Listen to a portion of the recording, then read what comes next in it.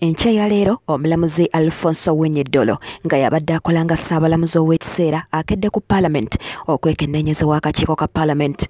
Ono abadde mu kakiiko ka Parliament akakakasa abo ababa balondeddwa President ku bifo eby'enjawulo era nga bulijjo eno tekkiriziddwayo bannamawulire.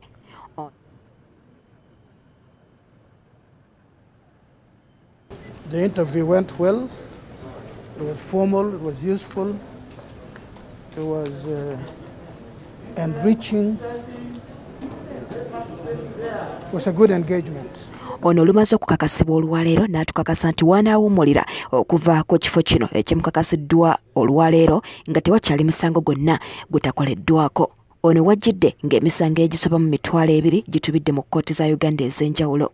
Era agamba nti ekizibu ky'okwetuma kw'emisango kiva ku balamuzi abatamala naye nga kino agenda kukirwanyisa. Is look at the population of Uganda and then decide how many judges of the High Court do we require to meet the needs of the people. Not how much do we have in our granary.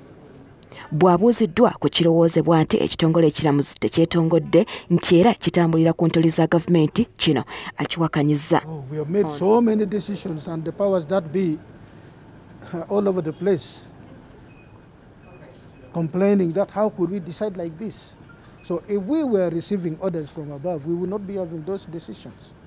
You know, the Constitutional Court, which have been handling, has issued certain decisions which nobody who is under control of another would have done.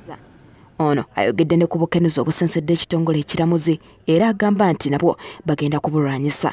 We must begin from the point that corruption is a cancer in this country. It's noticeable in the judiciary because justice should never be for sale. But tell me any institution, tell me anywhere where people are not crying against corruption. So we must all go out, the judges, the Chief Justice and all the justices and judges, all Ugandans, you and me. We must stand up and say no to corruption.